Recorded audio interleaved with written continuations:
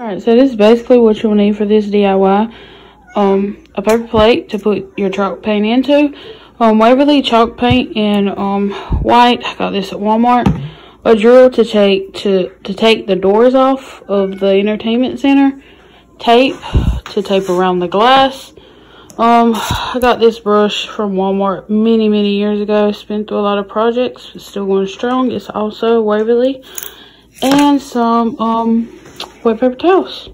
That's it. Leaving my decorations on top because the top I'm not painting. I'm just going to leave the top the dark color. I like that look. But all this will be white. I'm debating on if I want to paint these drawers or shelves, I'm sorry, white. I'm not sure if I'm going to do that yet or how I'm going to do that. But let's get started taking these hinges off.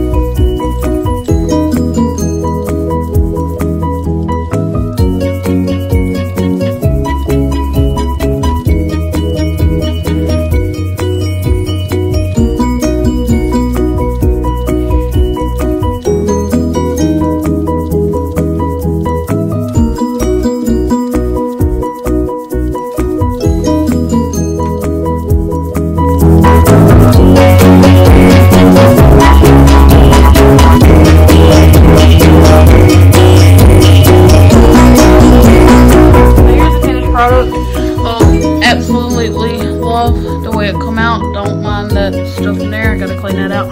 But yeah, you can still see the dark wood underneath. I didn't want to do a solid white coat. I like the rustic farmhouse look, but it's brightened up this whole entire wall a lot. I love it. But my next project's probably going to be these things right here hanging up, and I'm probably going to end up painting this fireplace sooner or later. But it's all coming together.